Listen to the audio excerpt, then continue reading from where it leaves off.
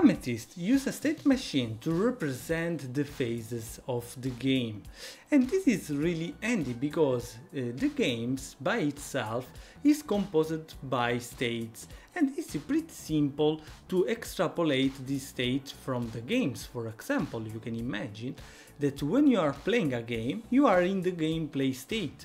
When you pause the game, you are in the pause state. And also Amethyst has a nice mechanism to handle these states. Indeed, you have a stack where you can push and pop out the states. The states in Amethyst have a life cycle, and the life cycle has some events. Let's imagine that you have the function on start that is called when an event is pushed inside the stack.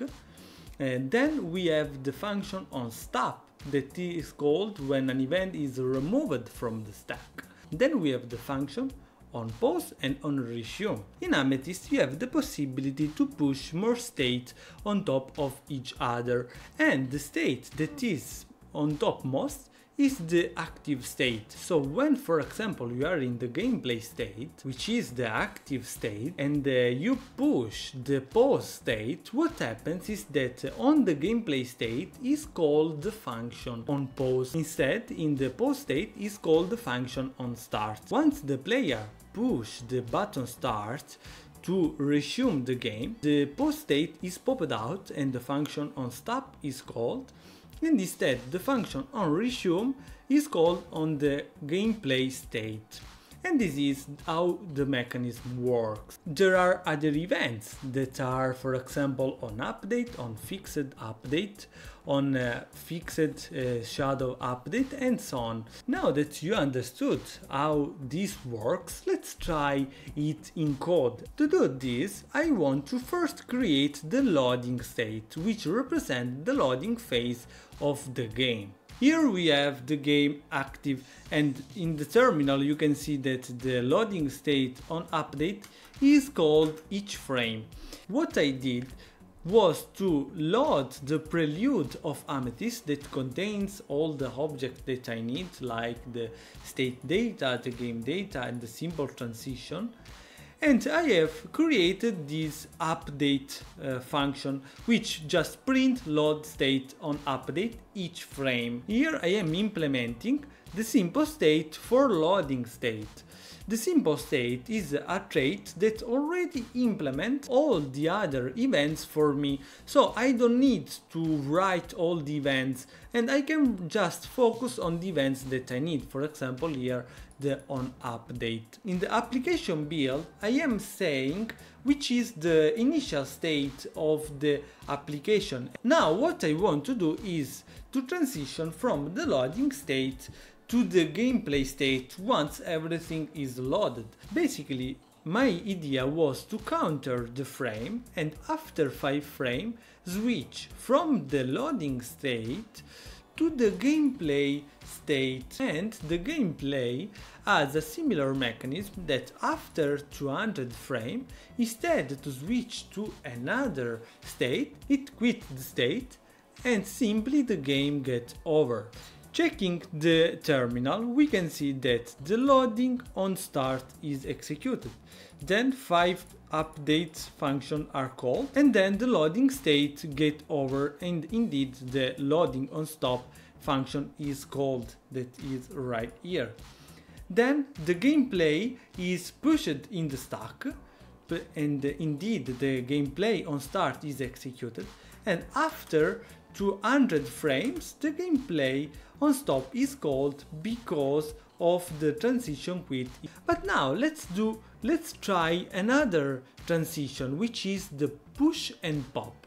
And for doing this I want to introduce the pause state, because I want that after 100 frames the state pause is pushed, and after again 100 frames the state is popped out to return to the gameplay state, and after 100 frames again the gameplay state will shut down the simulation. So let's do it. So loading state is pretty much the same, where after 5 frames it switched to gameplay state.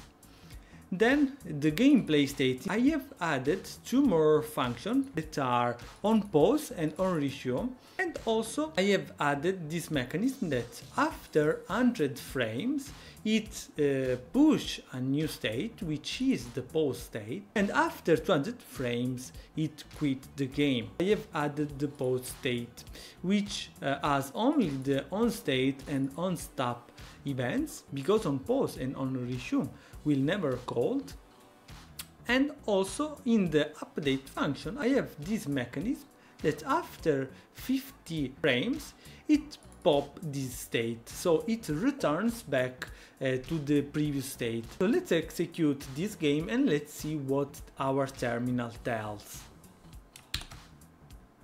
Okay, the terminal says that everything starts with the loading on start with this function as expected. Then this function is called for 5 times, and after this function switch to another state, which is the gameplay state. So the loading on stop is called correctly, and the on start function is called correctly on the gameplay state. Then after 100 frames, as expected, the gameplay on pause is called on the gameplay state, and then the pause state is pushed on top of the gameplay state, which became the new active state, and it executes for 50 frames.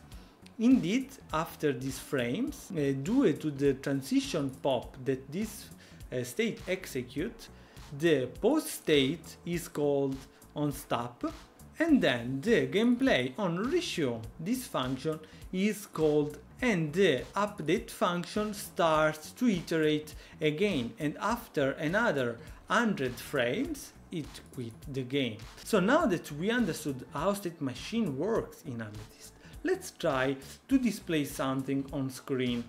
The only change that I did are these 3 functions, which are add camera, add light and add sphere. Let's try it.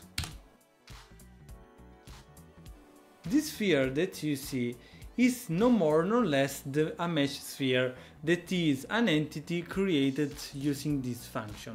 Understand what the game state is a key concept in order to work with Amethyst, and it deserves a full video. In the next video we will see what these 3 functions does. For this video is everything. See you next week. Bye!